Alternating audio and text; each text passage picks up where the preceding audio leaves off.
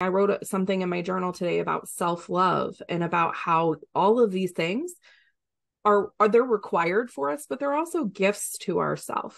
Like they're also a way for you to express love for yourself. And you have to love yourself to be able to love your business and other people. So just some perspective on that for you all. If you're challenging that, or I saw somebody said something like, oh yeah, you're calling me out on my lunch. Like, just make sure that you're doing those things. And I have a lot of room to talk because a lot of times I'm talking to Anna at 9 o'clock at night, and she's like, you need to shut everything down and go to bed. But I wanted to share that with you all because I think it's so important to make sure that that's a priority for us, especially as independent business owners. I absolutely agree. And it's one of those things that we forget.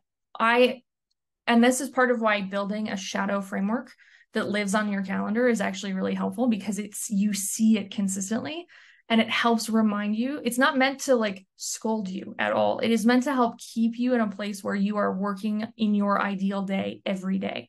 And that doesn't mean that every day is going to be ideal. Trust me, it's not. But it also is a place for you to feel like it's giving you the control to make those decisions, but it's also reminding you that you have those things built in. So those things that need to live on your calendar consistently, like your meditation time, or if you have kids, you should be blocking those spaces where you want to be home for your kids or working from home. Like I have a client who's like, look, my teenager comes home from school and 2 days a week, it's my job to pick her up from school. So I leave my office at 2 o'clock and I pick her up at 2:30, and I want to be home and with her from 2 to 6. And I can work because she's doing things like homework, but I don't want to be on calls.